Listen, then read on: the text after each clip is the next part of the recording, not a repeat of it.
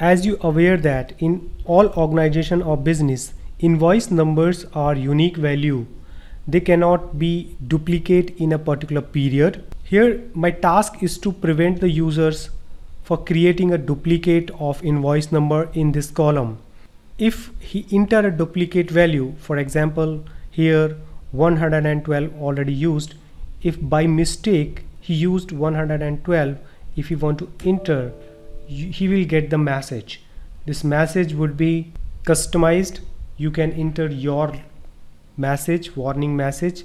So we will learn this concept in this video.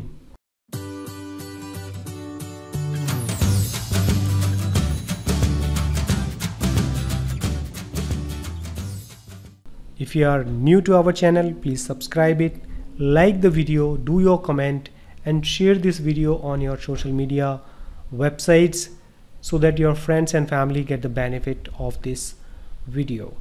Let us begin with this example. So I created a fresh list in which right now there is no prevention of this, so user can enter any value. There is no restriction at all. I will undo this one, and now the formula or trick begins. You need to first select the range like here, and we can go up to down and then come to data, select data validation, then come to allow, click on the combo box, click on the custom, and here we will type our formula. We will use countif function for this. So we will type equal, then count if, and then bracket start, and now we will select our list, shift control down, then again, and make it constant, press F4, and now comma, and now select E2, and this time you will not create the constant or absolute value, the E2 cell. Now close the bracket, equal, and it must be 1, and now click OK. You're done. Now you cannot use any duplicate value over here in this list. Like I have already used 128. If I enter 128 and I'll press enter, I got my error message. I'll cancel this one. Again I will select this list because I forgot how to mention the error message. Again click over here, and you see this formula is written over here. Let me explain how it is working. Dear friends, I have used countif function.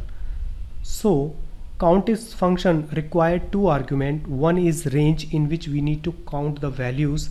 The second argument, the criteria, which is the value we need to count. So I have given this range, full range, so that whenever user enter any value, it will automatically count. And the range would be the cell, like 101 I entered over here. So in this list it will count how many times we have written 101, and then I assigned equal 1. So it means it must be equal 1. It must be, the counting would be only one time. So if somebody try to enter again 101, it will give me the warning. Okay, now we can enter the input message over here, and this would be the alert message. Message would be, you have, here you can give any title if you want, invoice. Now okay, and this time if you enter 128, press enter, you will get this. You have already used this invoice, please check, and here is the title. So now you can cancel it. So hopefully you can use this trick. If you have any query, do your comment.